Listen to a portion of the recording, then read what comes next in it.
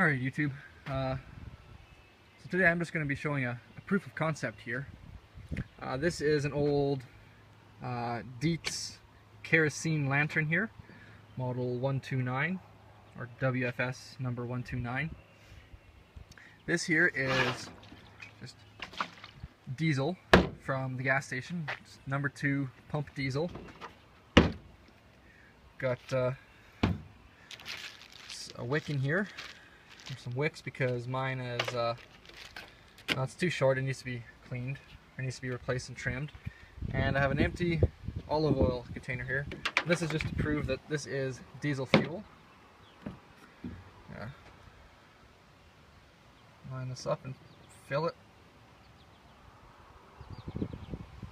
If I can do this without spilling.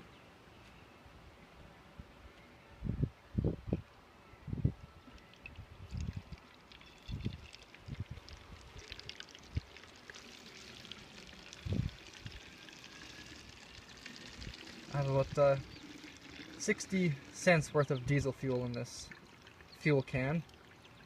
I went to the pump and put it in here. I just want to try it as a proof of concept before I do this permanently. I figured kerosene is just really well refined diesel. Just like that white Coleman gas and white gasoline for your lanterns and stoves and stuff. That's just basically refined unleaded gasoline from the pump. So, take this cap off. As you can see, this is diesel fuel, not gasoline. Shake it up and show you. It's quite oily.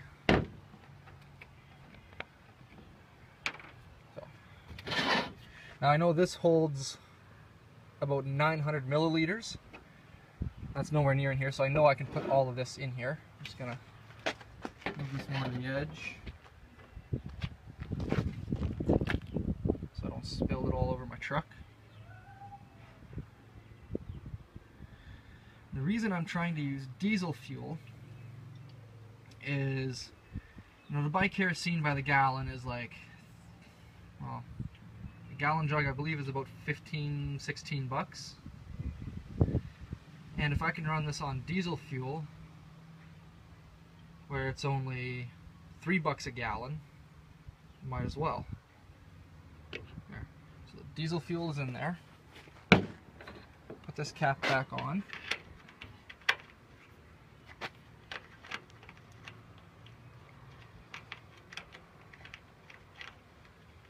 Hard time putting the cap on using the wrong hand. There we go. Now I need to get the globe out so I can replace the wick. So to do that, you basically lift up on this. You lift up on this and you push sideways on the globe. So lift this up, go sideways. There you go. Then you can take the globe out completely to clean it. I'm just going to leave it there. Put the cap back on the vegetable oil, or diesel fuel on the vegetable oil bottle. So to get to the wick, all you do is twist that, pops out. There's that. Here's the burner. Pull this out, and should just be able to pull. Hard to do one-handed. I'm gonna put you guys now. I won't put you down. Just do it. There. So the wick is out. This one's just too short. So put the wick on the ground there. And this package of wicks, there's 6 in here, cost me. Now, where did I toss that one wick? I guess you should measure to make sure the wicks are the same width. And they are. So this package of wicks cost me, I think it was like 2 or 3 bucks for the pack. To change the wick, just take it, stick it in the bottom of the burner, and then you start turning it, and it'll draw the wick up just like that.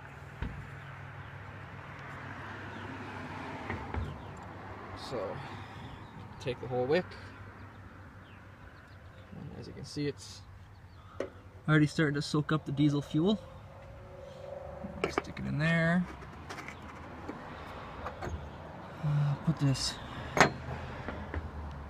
retainer back on.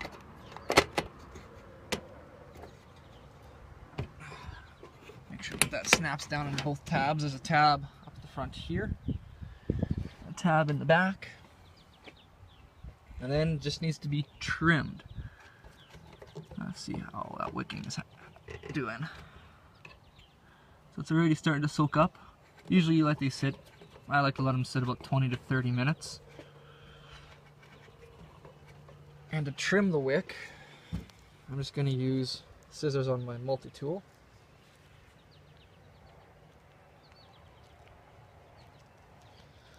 Open them up. There we go. I like to raise the wick a little. And then, with the scissors, I like to first cut off all this stuff up here, where it's all kind of frayed and loose. This is real hard to do with one hand. There we go. Toss that to the side. And then I like to come at this at about a 40, 45. And I snip these corners. I'll snip the corners here and then down here, and then I'll level it off by snipping the little tip up there. So I'll put you guys down, come back once the wick has been soaked up and trimmed. Alright, so the wick has soaked up the diesel. So now all I gotta do is light it and put the globe back. So, show how easy this lights. Just as easy as kerosene. Then gotta put the globe back over it, which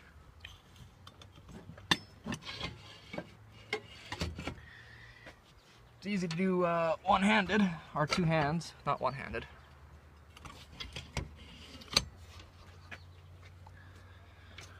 And then once it's in there, you just adjust your flame so that it stops sooting.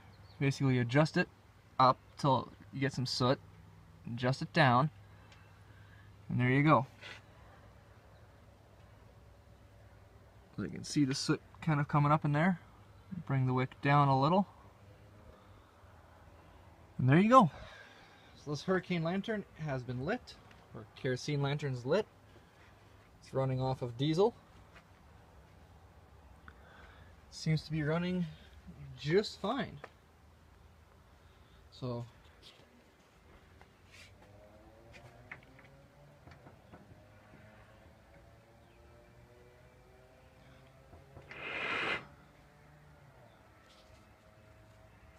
there you have it. Kerosene lantern running off of pump 2, or diesel number 2 from the gas pump. So once this has been burnt out, my next step is I'm actually going to be trying off-road diesel number 1, or red dyed farm diesel. See how well that works in here, because then I'm not having to pay road tax in there for that. So figured I would just give this a try to see how well it works. So we'll come back when when it gets darker, or when I can get it into a dark room, and I'll relight it and just show you, how much light it actually puts out in a room. So I guess we'll come back at that point. Oh, I'm also going to show you guys how to put the flame out on. Ooh, that gets warm. How to put the flame out on these. Very easy. Just take your wick and you just bring it down nice and low, and there you go. Come on. There you go. It has now been put out. I'll come back when we get into a dark room. Alright, so I've gotten the lantern into my basement where I can turn off the light and show you how much output this actually has.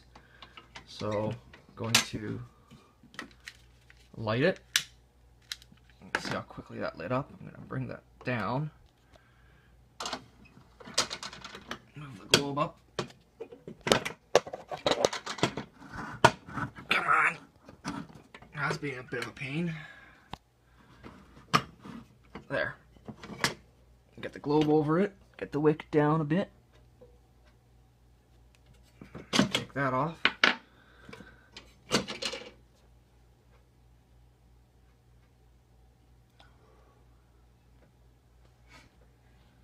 That was a bit more hassle than I wanted it to be. It's easier to do two hands.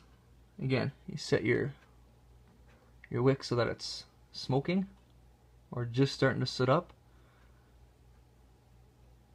And then you drop it down.